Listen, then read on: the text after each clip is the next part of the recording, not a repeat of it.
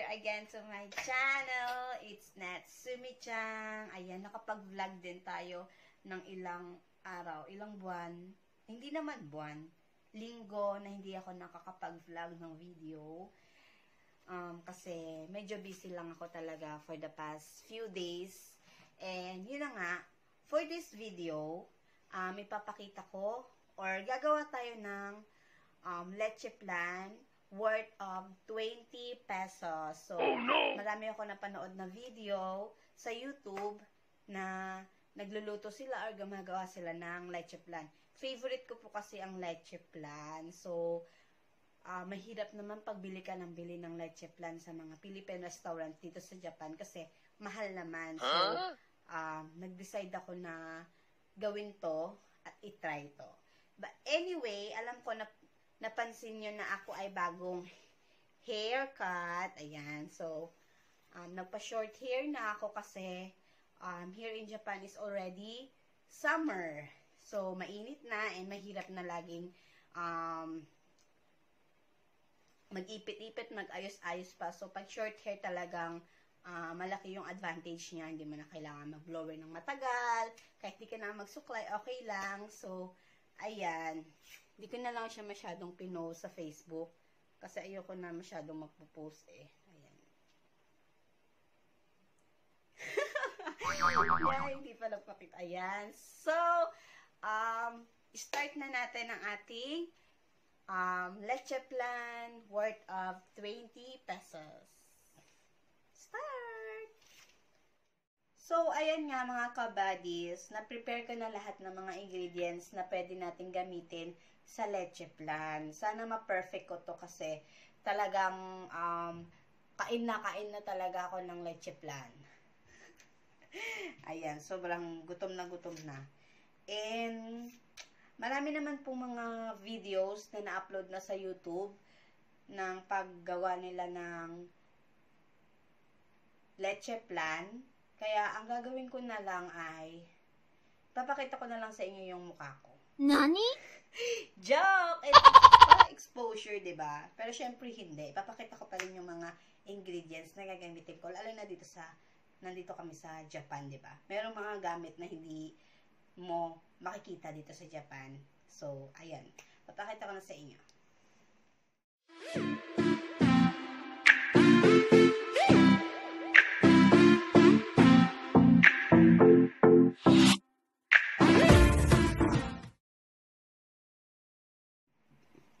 Ayan, nakita nyo na yung mga ingredients na gagamitin natin for LECHEFLAN. So, ito is Bear Brand. Malaki to eh, malaki. Yung nakikita ko sa video kasi maliit. Siguro kalahati lang nito yung gagamitin natin. Malaki kasi to eh. 150 gram. So, malaki siya. And, 1 piece of egg. Vanilla. Dito sa Japan, vanilla. And, kailangan natin ng calamansi. But since here in Japan, there is no calamansi. Wala silang calamansi. We will use a lemon. So, siguro, aanuhin lang natin to. Magpapatak lang tayo sa kutsara ng 1 teaspoon. Kasi, sa video, isang calamansi lang siya eh. So, yung isang calamansi parang isang, ano lang yun eh, isang teaspoon lang, diba? So, ayan. And, gagamit tayo ng lanyera. But, here in Japan, there is no lanyera also. We will use this. So, yan. Sa Daiso lang meron ng ganito eh. Ayan. Meron ng ganito sa Daiso. And, hindi to sa akin, sa friend ko to. Hindi kasi gumawa kami ng puto cheese, then iniwan niya na lang muna dito sa bahay. So, gagamitin ko na lang siya. Kaya hindi ko alam kung baka masunog ko to mamaya kasi diba, gagawa tayo ng anong tawag doon? Yung tinutunaw yung asukal. Anong tawag doon? Kinausap. Basta yun, gagawa tayo ng ganun. So, ayan. Latik ba yan or what? So, and gagamit tayo nito. And, ito. pangsala. Kasi sasala natin yan mamaya. So, let's start! Ayan. So, let's start. Gaya nga nasabi ko po, malaki po tong berbel na to. So, kakalahatiin ko lang. So, nilagay ko na siya and ayan yung kinalabasan. And then, next is 3 tablespoon of sugar. So, yung sugar namin is kulay brown, 3 tablespoons. So, 1, 2, 3. So, then, paano gagawin? Ayan na siya. And, mimix mo lang siya. Mix mo muna yung sugar and yung bear bran. Pwede naman, usually nakikita ko sa video, kulay white yung sugar nila. Pero pwede na siguro tong brown. Brown kasi yung sugar namin dito eh. Ayan. So,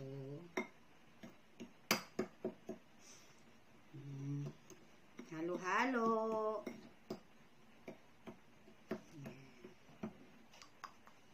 Ayan na siya. Diba? Nung bata ako, inuulam ko ang bear bran. And then, yung next na ilalagay natin ay ang water. 1/2 cup of water lang po. So, ganyan na siya. I-shake lang natin. Unahin ko munang gamitin ang kutsara kasi baka matapon maliit pala yung lagayanan ko. Shake mo lang siya ganyan. Shake. Shake mo lang, haluin mo lang ng haluin. Ayan. So, gamitin natin ito.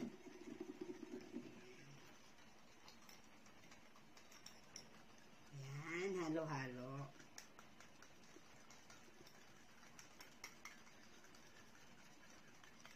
Sana perfect po. Tapos, yung itlog. And then, yung itlog. Lagay natin. Buong itlog yung ilalagay. Isang buong itlog. Then, halo ulit. Shake ulit natin, ha. Ayan. Nga pala, yung sa... May mga nagre-request kasi ng mga video na yung sabihin yung sa personal life, yung like yung trabaho ng asawa mo, ikaw ba humawak ng sweldo ng asawa mo. Hindi ko na siya pwedeng i-video o i-vlog mga kabadis kasi masyado na siyang private. Basta, ang sasabihin ko lang sa inyo is hindi nagtatrabaho sa kumpanya yung asawa ko and hindi kami under company. So, yun lang. So, yung sweldo ng asawa ko is hindi po siya umaano sa 30 kalapad. Hindi po siya 30 kalapad. Mas mataas pa doon. Mas mataas pa talaga doon. So, yun lang po yung sasabihin ko sa inyo na hindi po kami under ng company. Tapos, yung sa sweldo naman ng asawa ko, hindi naman ako humahawak kasi gaya nga ng sabi ko, diretso sa passbook at ako yung may hawak ng passbook. At nakikita ko doon yung pumapasok na pera sa amin. Ganon. So, yun lang. Yun lang yung ma-share ko sa inyo. Ayan. So, parang ang sarap naman. Ayan. So, lagyan natin siya ng lemon. Siguro kaya may lemon para hindi siya malangsano kasi itlog na nabuo. So, 1 teaspoon na igaganon lang natin siya.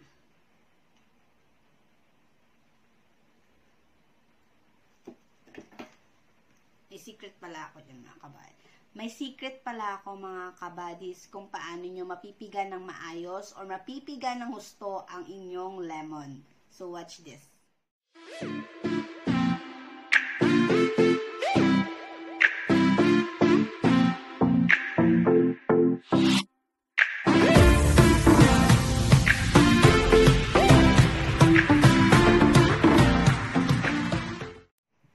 So, di ba nga po, sabi ko, yung lemon, ang hirap niyang pigain eh. Ang hirap kunin ng katas niyan. And sobrang sayang kasi mahal yung lemon.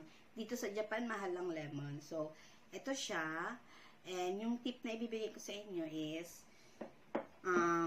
i-oven nyo siya, painitan nyo para malambot na siya. And sobrang mapipiga mo talaga lahat ng mga katas ng lemon. So, it's very easy kasi pag napiga mo siya, madali na lang. Kasi yung lemon, yawarakay na, diba? So, let's start. Ayan. So, ito siya. O, tingnan nyo, o. O, diba? Napakadali na lang yung pigain. Hindi ka na mahihirapan. So, magagamit mo pa siya ng husto, yung lemon. Lagay natin siya sa ginagawa nating LECHEFLAN. Ganyan na pala yung itsura niya, o. So, yan natin siya. Halo-halo. Ayan. And lalagyan ko siya ng vanilla extract. So, mga 5 patak. Hindi pala bukas.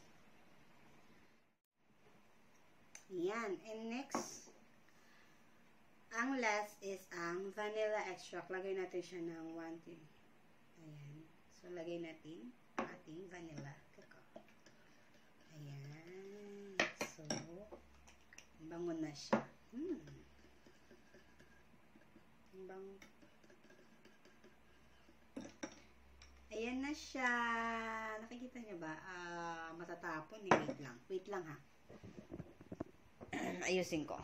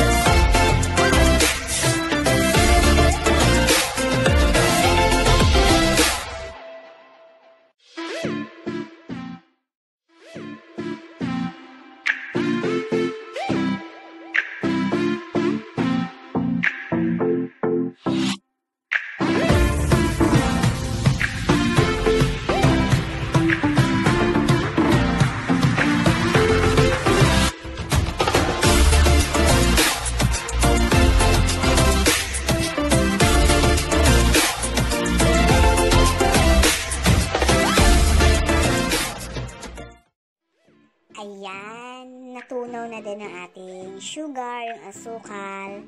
Tapos, isasalin natin yan dyan. Medyo haluin muna natin. And salin na natin. Ayan.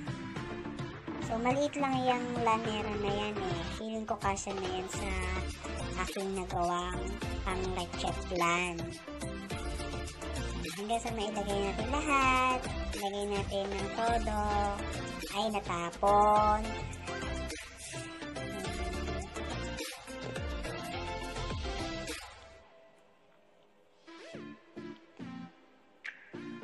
Lapit natin. Ayan. O, diba? Tama lang talaga siyang pang-tatlo.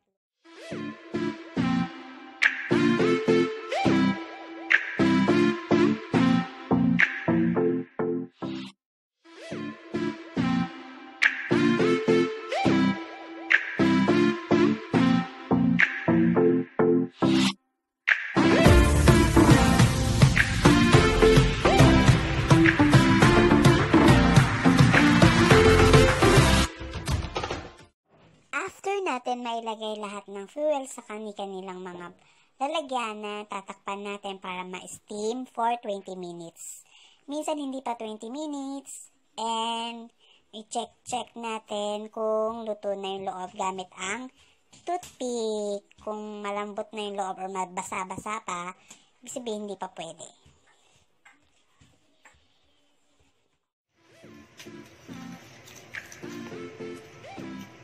Bata. Ay!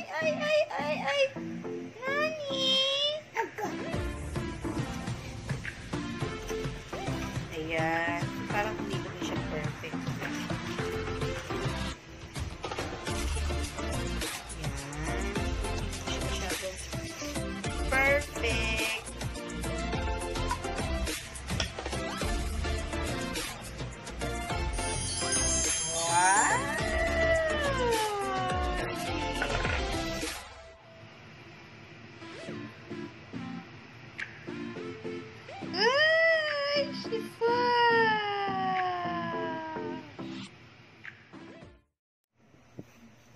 Ayan, na-finish ko na po at naluto na po ang ating leche flan for today na halagang 20 pesos.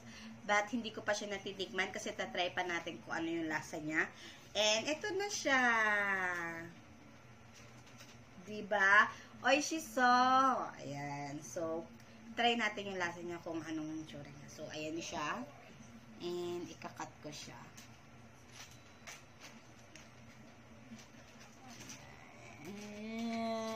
Oishisune. Titikman ko na siya.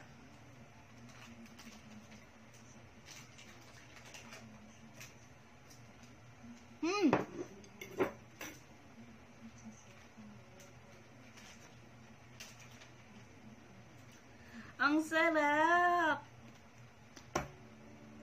Leche flan talaga.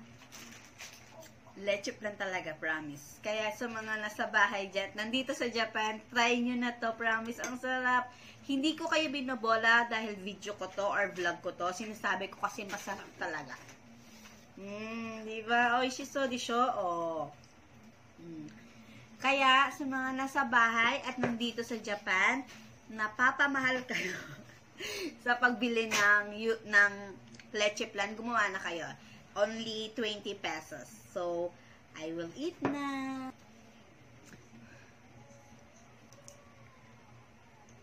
Sarap.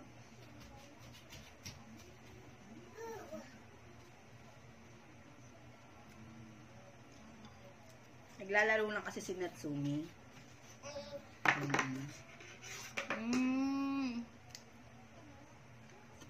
So, kung nagustuhan niyo yung video ko na to, please like, share, and subscribe na po kayo. Please lang po para po madagdagan naman po ang ating mga kabadis. Thank you for watching and see you on my next vlog. Bye!